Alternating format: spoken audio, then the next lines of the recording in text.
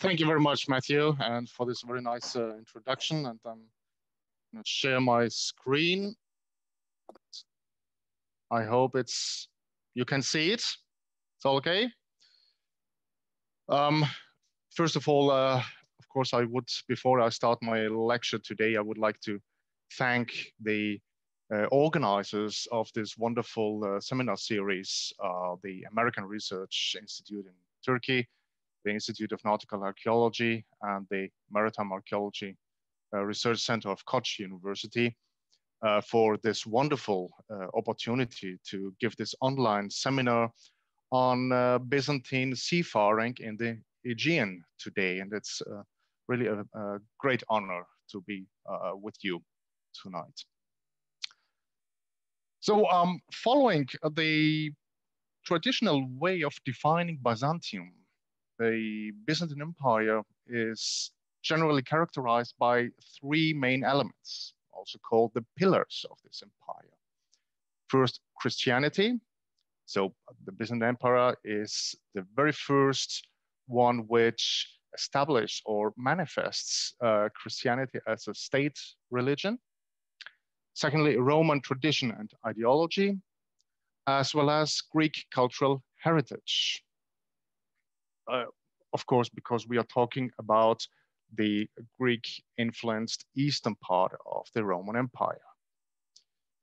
But in fact, the real element of its power, so what actually shaped the empire and therefore is closely connected to its historical development, was the control over the seas.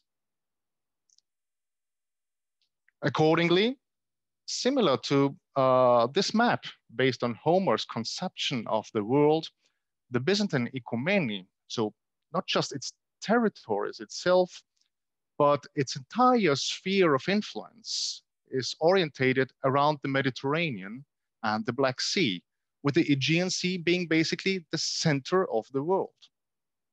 Consequently, the formula of success throughout Byzantium's history of more than 1,000 years, so we are talking about one of the longest lasting empires in the world, was the role and the importance of seafaring and its consciousness of the need for swift action at sea in order to sustain its leading and dominating power in a period of sweeping changes, which we will discuss today through different aspects of seafaring and coastal activities.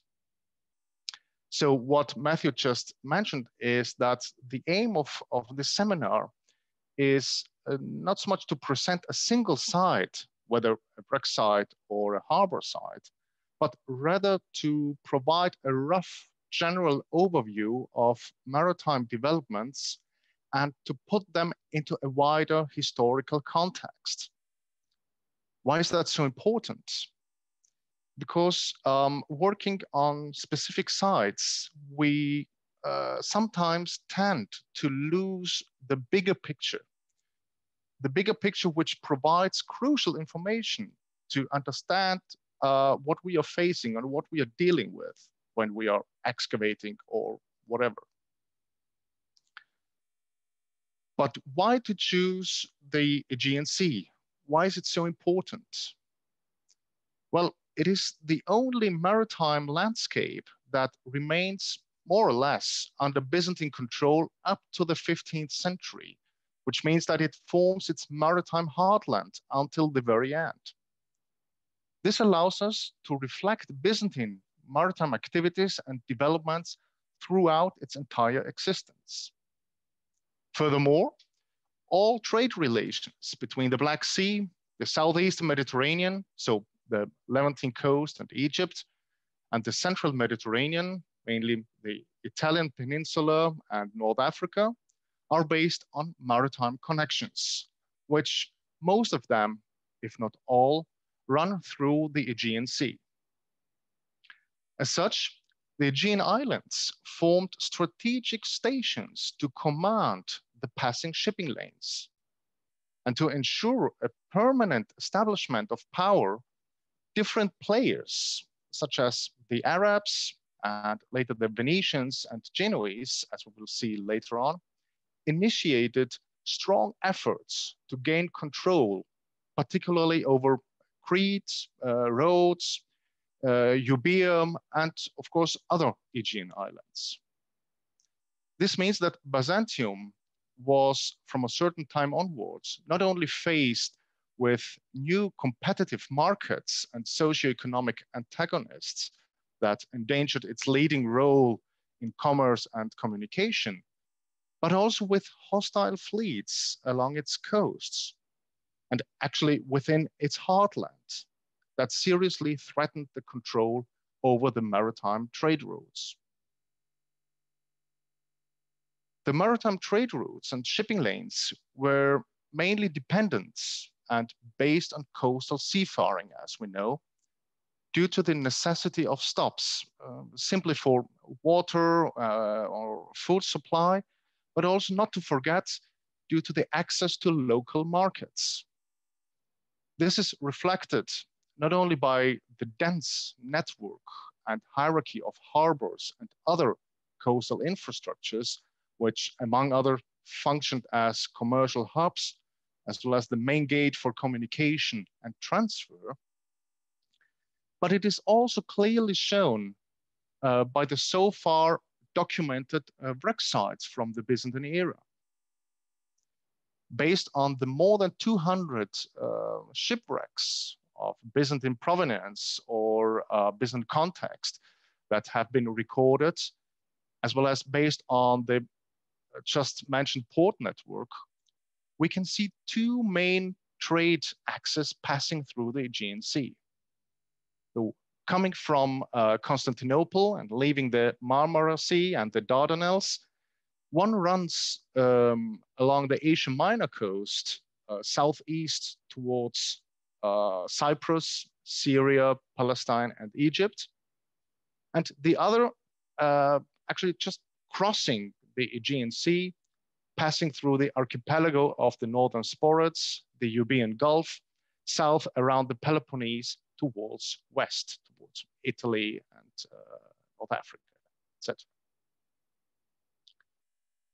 Human migration and the appearance of new civilizations around the Mediterranean, which not only challenged the Byzantine naval supremacy, but had a major impact on wider geopolitical and economic affairs, evoked important alterations and innovations, starting a period of transition.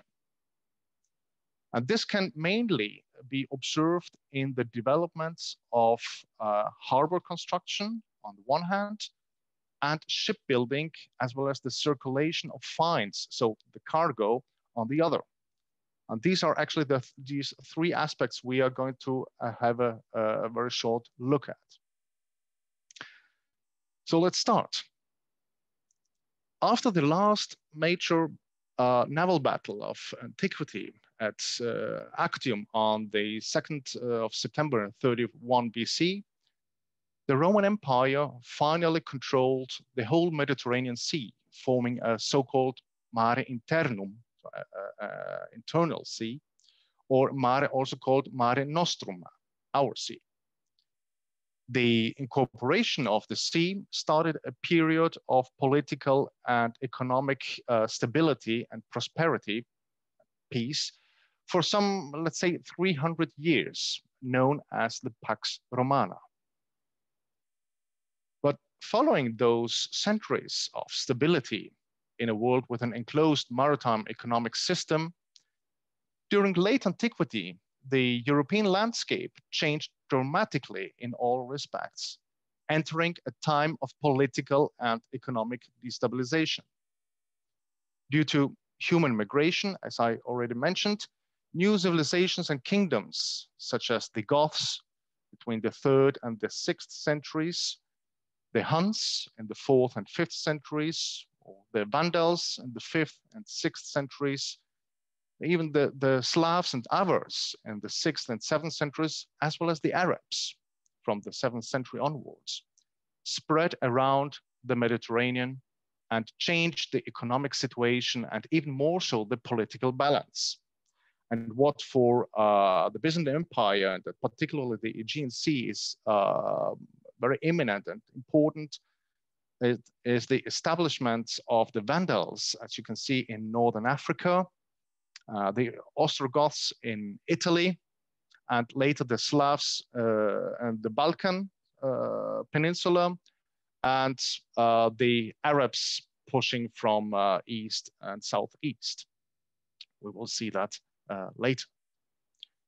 However, in contrast to the Western Roman Empire, in the Byzantine East, a certain, I would say, political stability and economic prosperity continues at least up to the 5th century AD. This is shown in harbor works, where both at new harbor constructions or even in maintenance works, we have the use of opus quadratum. So basically the use of big, nicely cut ashlar blocks set on top of each other. So we have one big central harbor infrastructure, which at least at bigger sites show an imperial face with quite often elaborate facilities and materials such as marbles, as you can see here in the case of Ephesus. For submerged installations, so those ones protruding into the water like moles and jetties, we have a continuous use of hydraulic concretes, a Roman invention of the 1st century BC. By mixing mortar with quicklime, seawater, and then aggregates as a mortar binding material, such as, for example, volcanic ash from the Gulf of Naples near Puteoli, which was widely exported as far as Caesarea Maritima, the concrete was able to harden not only evenly, but much faster, and also to harden in marine environments, which is in our case very important. Based on the description by the Roman architect and engineer Vitruvius Pollio, rectangular wooden formworks, or so-called caissons, were used, which were prepared on land and subsequently sunk into the water in order to be placed on the seabed for the filling of the hydraulic concrete mixture. Remains of such wooden caissons have been excavated at a series of sites, as you can see, for example, here at the harbor of Lechion on the Peloponnese. In terms of shipbuilding, traditionally what we call the Greco-Roman technique, the commonly used construction method for the Mediterranean ships at that time was the hull-first technique, which had been well known and used for centuries. In this method, planks were butted up against each other, edge to edge, with the ship's hull being built from the keel up. The planks were fastened with pins, which were in turn fixed vertically by means of mortars and tenon joints. As soon as the floor timbers, as you can see here, were set in place, lending shape to the ship, the hull's upper part was pulled up and afterwards strengthened with the key ribs and framing timbers. The same, of course, also applies to the steering system, which again follows the traditional classical system with the helmsman or the navkliros traditionally using the classical quarter rudder on either side of the ship, which we can also see in numerous depictions, Byzantine depictions, like in manuscripts or in mosaics from the 4th century up to the 12th century AD. So the early and middle Byzantine, what we call early and middle Byzantine period. In terms of the Aegean Sea, mainly from the 6th century onwards, geopolitical developments start having a major impact on the maritime landscape. The first event is the so-called reconquest of North Africa from the Vandals in the 530s. We have just heard before about the establishment of the Vandals in North Africa. And under the reign of Emperor Justinian I, there was a reconquest of North Africa happened, which of course opened the African markets for Constantinople. And thus we observe a sudden inflow of pottery, mainly African red slip ware, at various harbor and wreck sites along the shipping lanes. The second major impact or event is the so-called Slavic invasion, which now mostly affected coastal activities, as it was limited to the mainland of the Balkan Peninsula. So what does this mean then? The Byzantines were not so much concerned about losing control over the interior land, but mostly about losing the big port cities and other transshipment centers. Why?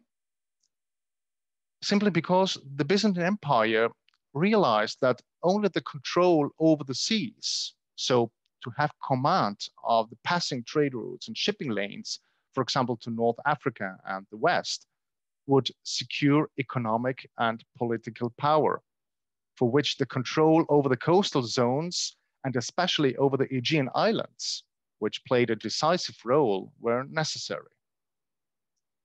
As such, under the reign of Emperor Justinian I, and we just heard about him, and his successors, a comprehensive building program was undertaken to fortify the cities, but also to build a chain of new fortifications in strategic positions. And these were closely linked to coastal infrastructures and particularly to harbors. So as part of that, also a series of harbors along the coast and especially on the islands were either renovated or rebuilt by shifting them to better protected areas. Although the 6th century Byzantine scholar and historian Procopius of Caesarea informs us about the continuation of Roman harbor traditions, at least for submerged structures, so what we heard before with the hydraulic concrete, the composition of the filling, so the composition of this hydraulic concrete is getting much different. And this is the key point. So as you can see here, different harbor sites indicate that much rougher material, including huge rock boulders and coarse ceramics, were thrown in, which meant the reduction of mortar. And most importantly, instead of using some kind of volcanic ash, like the Roman pulvis putiolanus from the Gulf of Naples, or any similar additives, mostly crushed brick was used. You see here as an example, a mortar sample from the Hagia Sophia. So basically, we can see the reuse of all kinds of available waste material.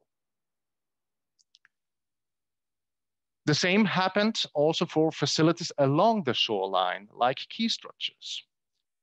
As you can see, for example, at the harbor of Scathos in central Greece, which is an island in the archipelago of the Northern Sporets, just on the line of the shipping lanes towards Constantinople, which I investigated a few years ago.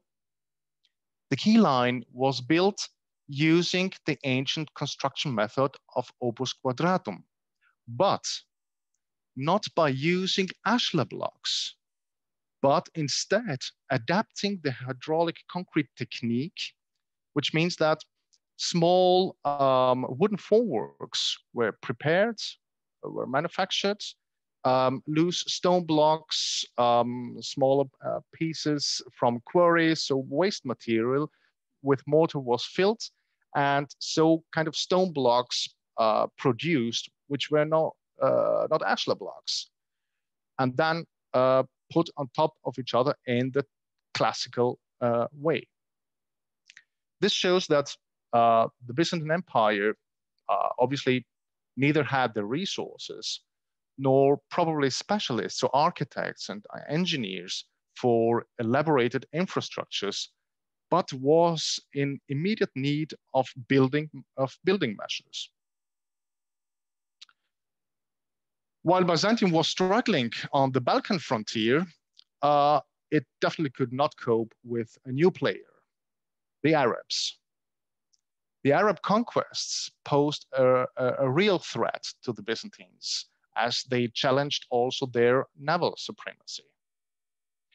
Due to the fragmentation of the Mediterranean into independent kingdoms, and especially the quick loss of Syria, and most importantly, Constantinople's grain basket, Egypt, to the Arabs in the 640s, the Byzantines had a real big problem, and therefore were forced to act quickly to replace Egypt in order to secure the supply of Constantinople and the Annona Militaris with grain and other agricultural products. Well, the most suitable region, more or less under state control, was Boeotia and Thessaly in central Greece. Consequently, a series of new harbor sites and transshipment centers were built towards the end of the 7th century. So like the outer harbor of Thebes, or as we have seen, Anthedon and Larimna, where we can observe a new construction method. But taking the hydraulic concrete technique, again, one step further, a chamber system was established or used. So the infrastructure neither entirely uses hydraulic concrete nor ashlar blocks. Instead, probably some reused ashlar blocks from around were placed just in the way to form chambers, which subsequently were filled again with a rough conglomerate of quarry stones, coarse ceramics, and mortar. And this allowed a quite fast and robust construction of harbors of certain necessary sizes to export the grain and agricultural products. However, pertaining an inexpensive technique with just available construction materials and labor means. Furthermore, did not only its own fleet need to be flexible with the new challenge and outmatch the new enemy, the Arabs, but also merchant ships had to be built with less labor and more efficient use of available material in order to be more competitive.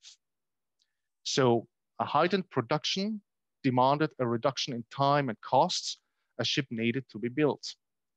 As such, the first signs of a transformation where the focus shifted from stability and size, so thinking, for example, of the big grain ships in the Roman and very early Byzantine periods, to a faster and lower priced production process became evident with the adoption of the so-called skeleton first technique.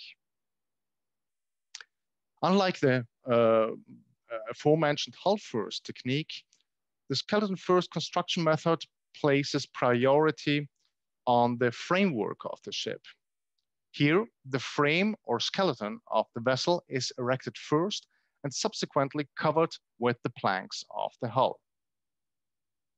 A very characteristic example of this development in shipbuilding from the Aegean Sea constitute the Yasiada shipwrecks, where we see that while the earlier 4th century wreck is still entirely built in the hull first technique, the later 7th century Yasiada wreck shows a mixed technique. So basically both methods combined in one, which places it exactly in this important transition period.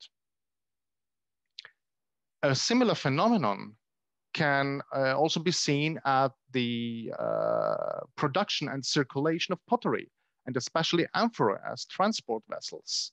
So while we have in the very early periods wide distribution, for example, like the late Roman I amphora, and also amphora types from Palestine, Syria, from Cyprus, throughout the Mediterranean. From the 7th century onwards, we have new production centers, mainly on the Aegean Islands, the southeastern Aegean Islands with the globular amphora, but also production centers for the early or the first Ginsunin amphora types on the island of Euboea.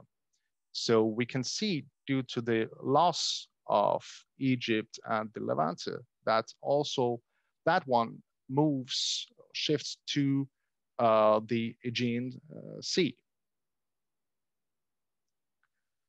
While by the 9th to 10th century, the Byzantines eventually gained the upper hand in the struggle for naval supremacy, which obviously led Cosmas Indicopleustes in his world map to refer to the Mediterranean again as the so-called Romaikos Kolpos, which means the Roman Gulf. The real winners are the Western powers, especially the Italian city-states like Venice and Genoa, who start establishing merchant colonies in the Byzantine East, gaining so more and more economic power. And this initiated a new form of harbor, the so-called Scala or Scala type harbor. So with different merchant quarters, like the Venetians, the Genoese, the Jews, and the Byzantines, all in one place, they all possessed their own independent mooring facilities. And that, of course, changed the shape and also the character of the harbor from a central imperial harbor area to basically widely spread, loose, and rather simple infrastructures, mostly consisting of wooden piers or small jetties.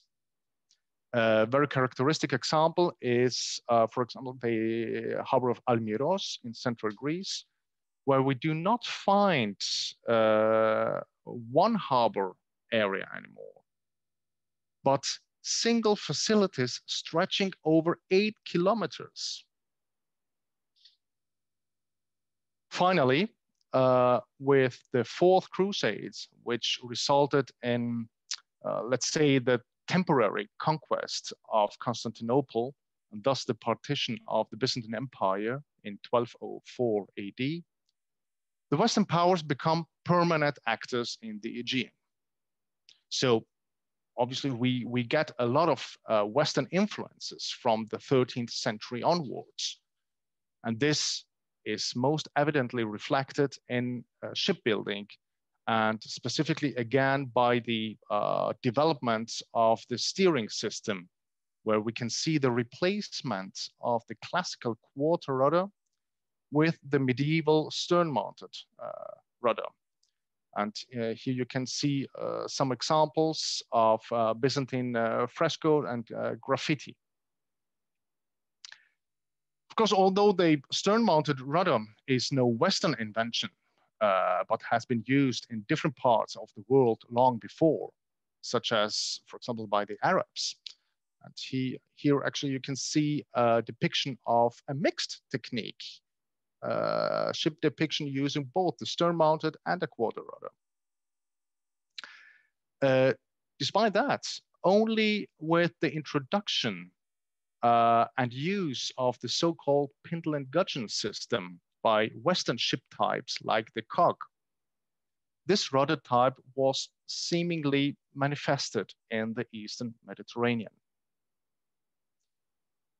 Additionally, Western influences are again also reflected by the pottery, with a lot of imports from the West into the Aegean Sea, such as, for example, Proto-Maiolica ware.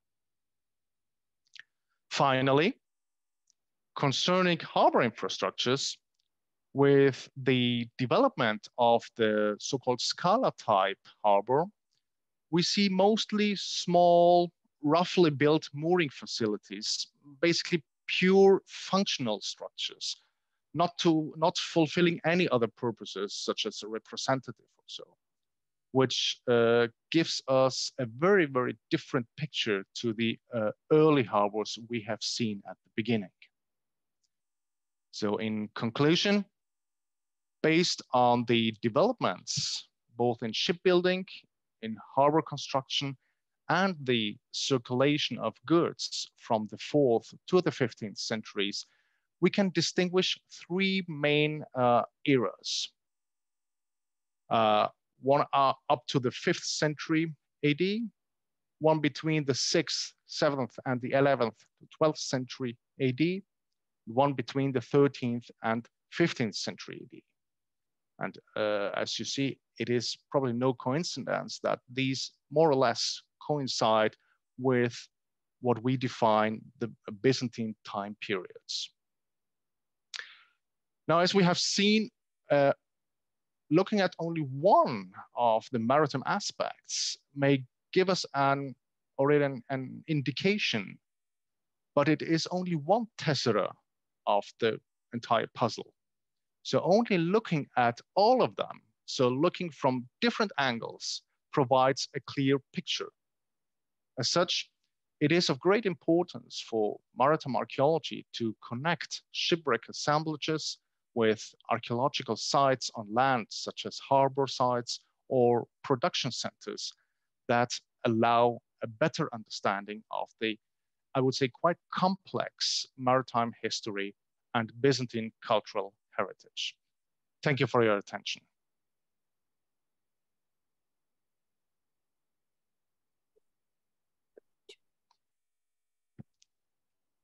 Alkiviadis, thank you very much for that presentation. I appreciate it a great deal. You were really able to summarize a great deal of, how can I say, diverse and complex information into a straightforward narrative of what was happening over the Aegean Sea to the Byzantine Empire over centuries. So it's very impressive. Thank you very much. Now, obviously, we're going to open this up to questions. I have a few myself, but is there anyone else in the audience that has a question they would like to ask? Please put it in the chat and I'll try and relay it.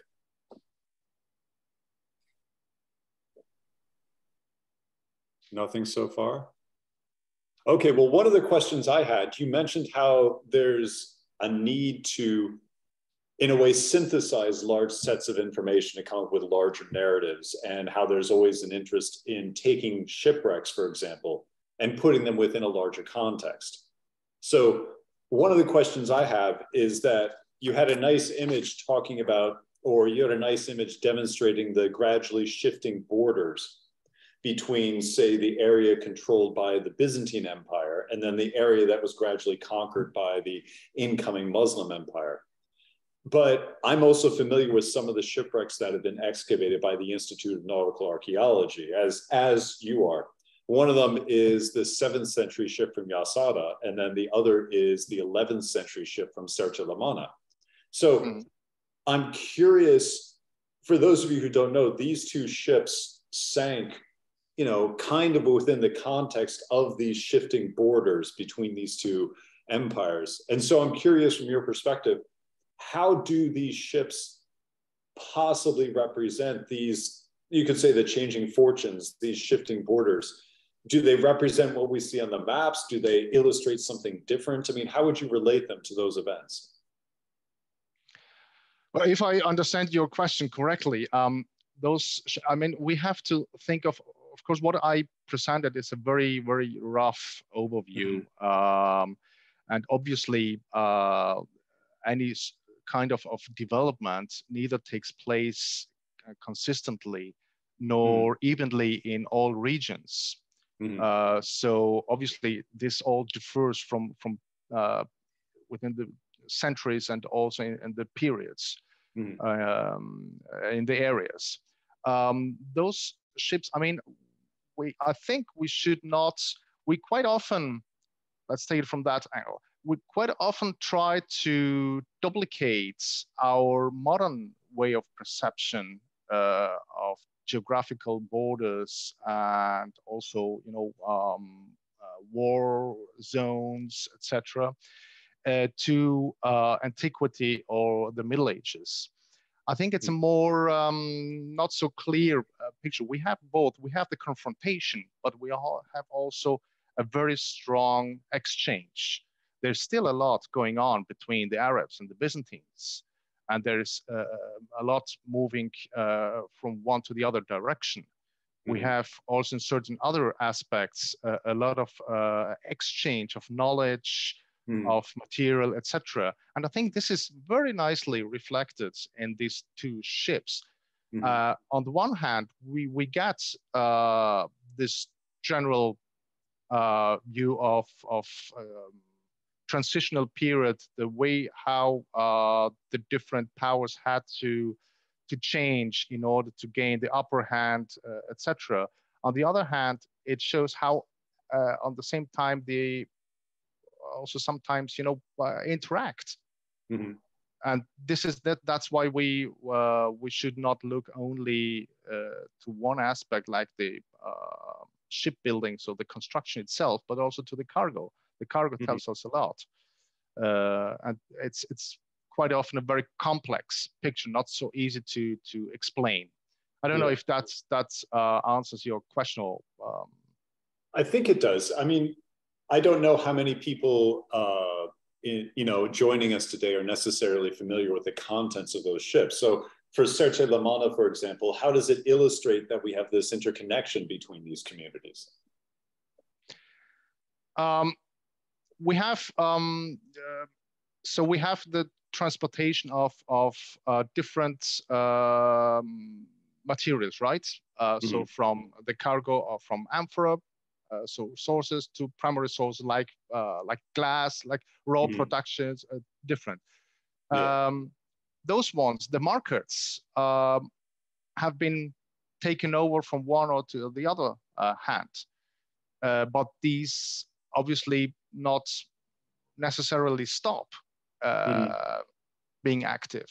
So there's still a lot going on, and if I remember well now the details, you still have, you know, the requests of certain products, but of course the certain shipwrecks reflect like a time capsule. They reflect the momentum, but it does not reflect the wider, the bigger kind of historical developments. So at that moment when these ships sank, there was still something active, something going on between the two sides or between different markets and production centers. This, in the bigger context, could have changed. And we know that in the later centuries, the entire Levantine coast was then really kind of out of reach for the Byzantines. Okay. Yeah, I see what you're saying. In a way, we've got this one narrative in a way of what we have with the conquests, with the military fighting, but yet underneath that or parallel to it, we still have people working together. We still have exchange of goods and services and so on and so forth. Exactly, yes. All right, okay. Now we've got a couple questions that have come up in the chat, actually. One is from Elif. She is actually asking, how were the ships sealed and protected on the exterior?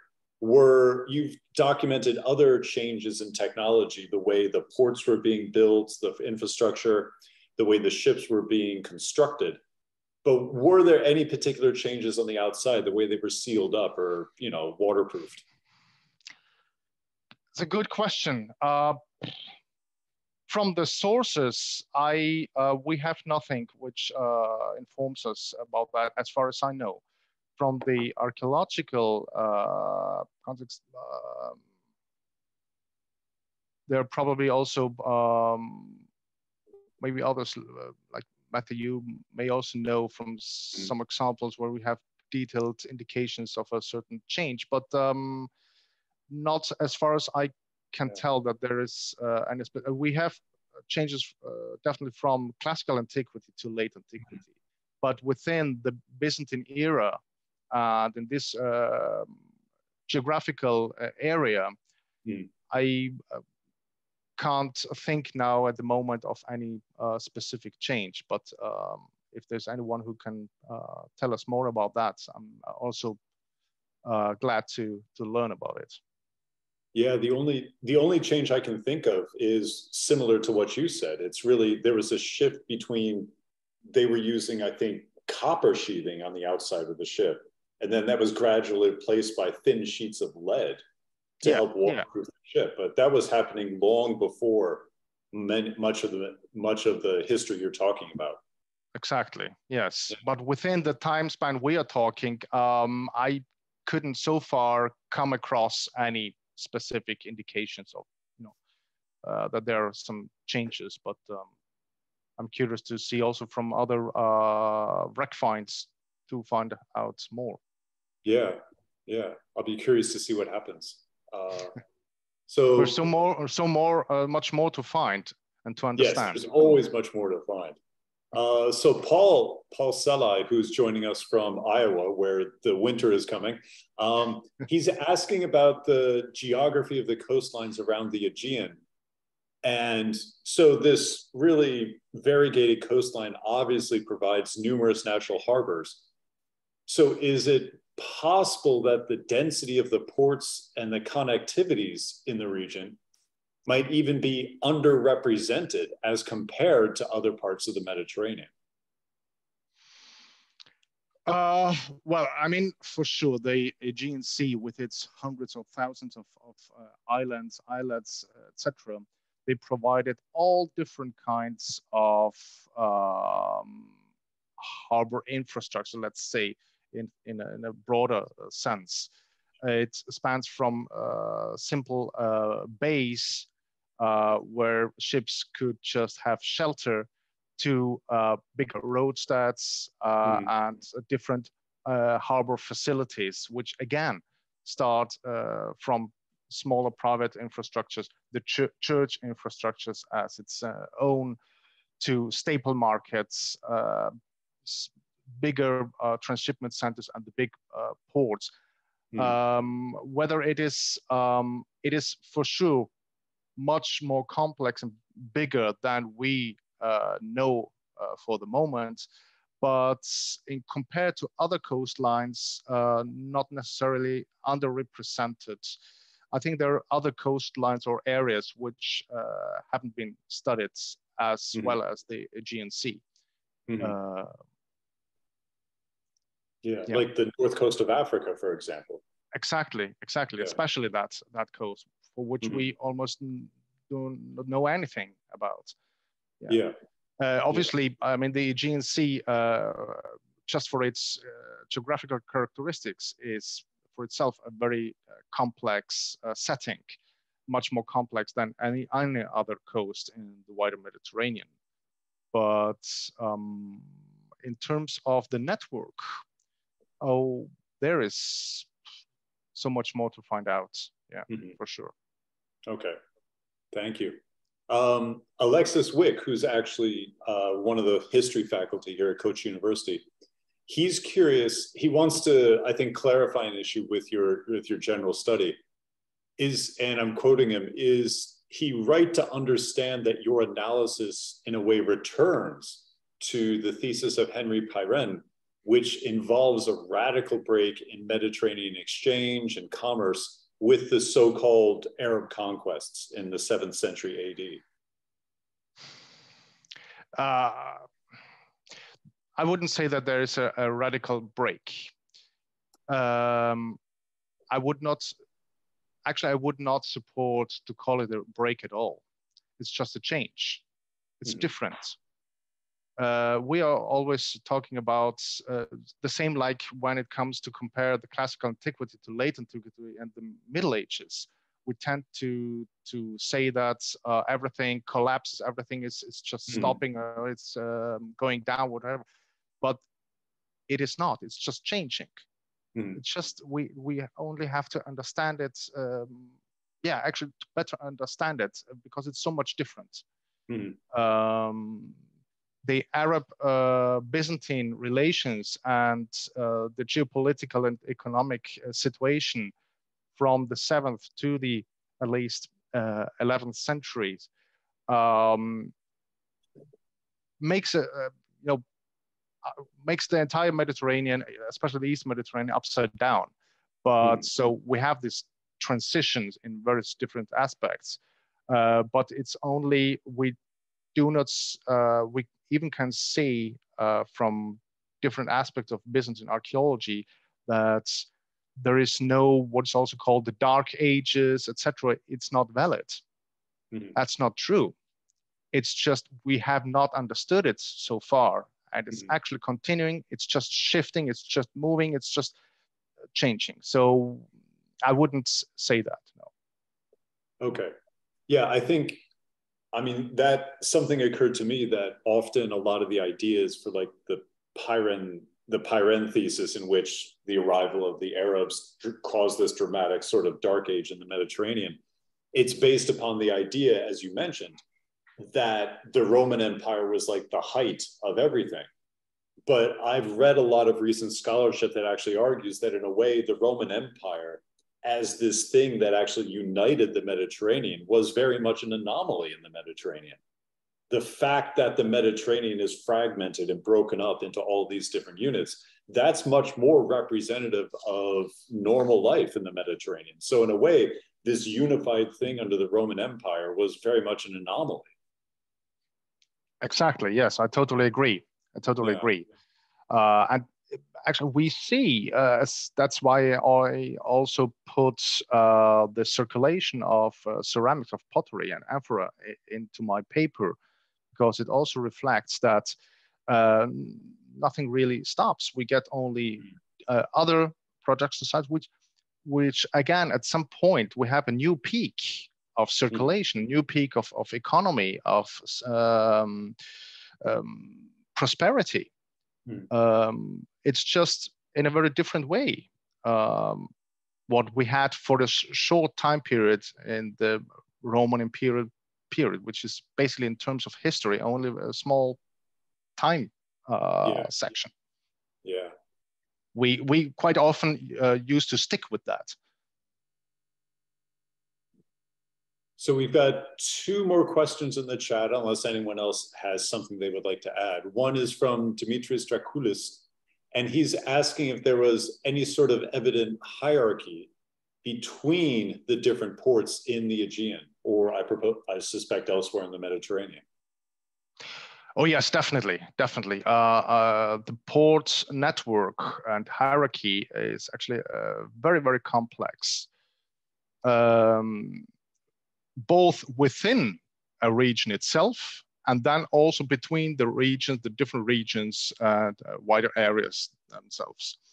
As I said before, it starts from small private facilities, which go basically the hierarchical pyramid up to the next local transshipment centers, and et cetera, up to the big port cities. There is a very strict hierarchy, which actually also follows the organizational hierarchy, or the organization of the province itself, as you have shown in your works very nicely. So I think it fits very, very well together. All right, thank you. Now, last question from Tuba Sarajaulu to Alkiviadis. She's curious if the material culture knowledge transference of this information. Does it correlate with methods of repairs, restorations of the ships, and their construction as well? How to answer that question? So with the you mean the transfer of knowledge and the transfer of material culture, if this is also reflected in the or correlates with the repair or the shipbuilding itself? Do you mean that, in order to clarify the question, really? Yes. Okay. We have yes and no. I would say. We have a lot of transfer of material culture, which obviously was needed for the construction of ships, for the construction of harbors, etc., etc. On the other hand, we have in the 9th century, for example, also the central government of the Byzantine Empire forbidding Venice, for example, to export wood to the Arabs. Mm. So there you have this link where for a certain production needs, you have to contact certain areas, certain players, etc. It's closely related, but then obviously that did not hinder the Arabs to build up their marine in the Mediterranean.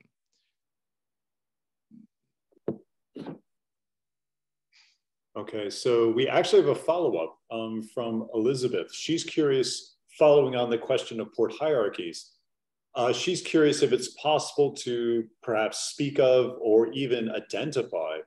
Could you say that there are certain hubs or ports that are international and then others that are serving only domestic purposes? Yes, definitely. Okay. So we have local facilities, regional facilities, and supra-regional facilities, if I may say it so. Mm-hmm. So, for example, if you would have a big trading merchant ship sailing from Constantinople towards the west, he would not stop at any kind, any random harbor in within his the shipping lane, so his route. Mm-hmm. But he would know which are the big centers I can stop to load or unload certain goods. Mm-hmm. Obviously, these bigger hubs, which are connected within the wider economic network, they would get or distribute the certain products to the smaller, more regional and local markets.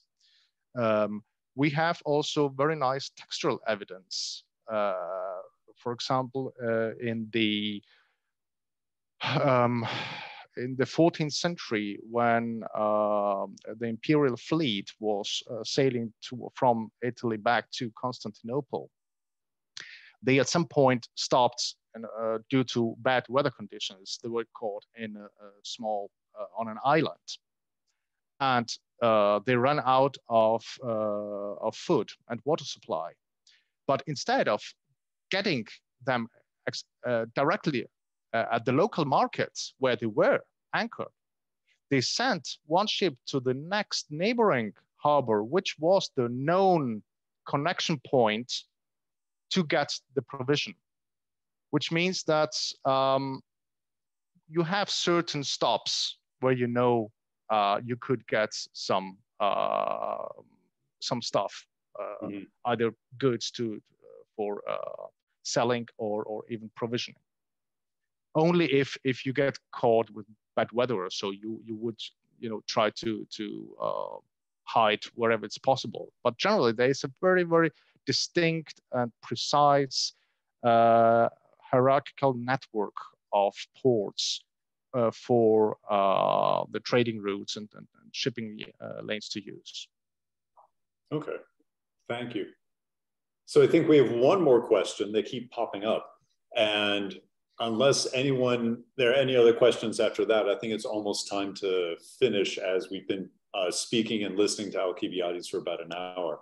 So the last question from Sarah, she's apologizing if you may have spoken about this, but she was having audio problems. She's curious if you or if any archaeometric analyses were performed on the maritime concrete of the harbors in Greece that you illustrated.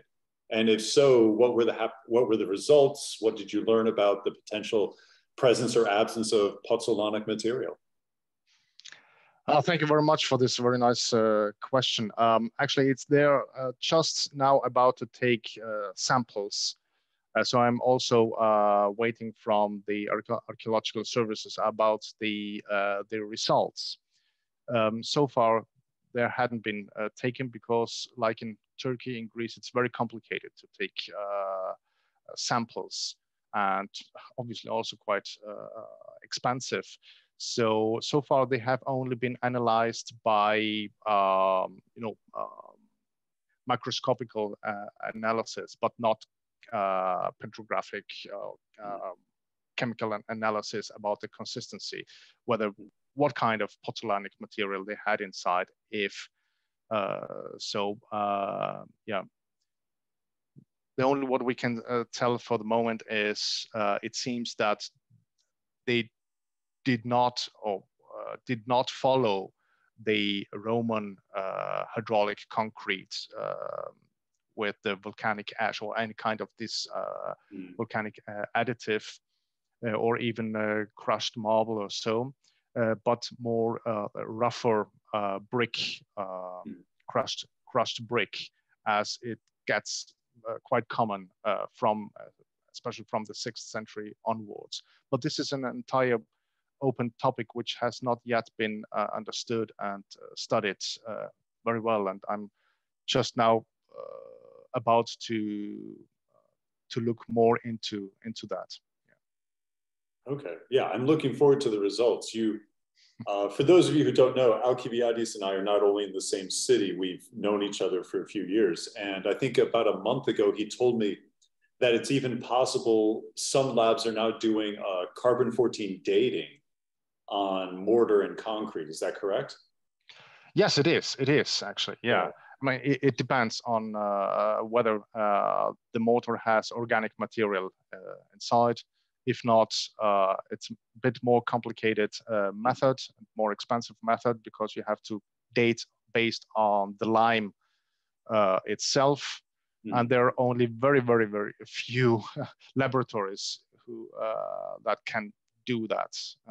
But we were able to do that for a harbor site I'm currently excavating here in Turkey. And we got very nice results of that, and we are just now trying to publish and introduce that dating methods of mortar. Yeah, I'm really curious. I really want to see the results of that, because I would love to apply it to some of the work I'm doing. But that starts. What's that? Yeah, that would just answer so many questions we have. It would start to make things much easier. But that leads us into a very different topic, and I suspect an entirely different presentation. So we've been taking up Alkiviadis' time this evening for well over an hour. He's been very patient with our questions, and he's also been very generous with all of his knowledge, as well as his very thorough and synthetic presentation. So if there are no other questions this evening, I simply want to finish by thanking him again for all of his time and his knowledge and joining us this evening. And I want to thank all of you for joining us this evening or this afternoon or this morning, depending upon where you are.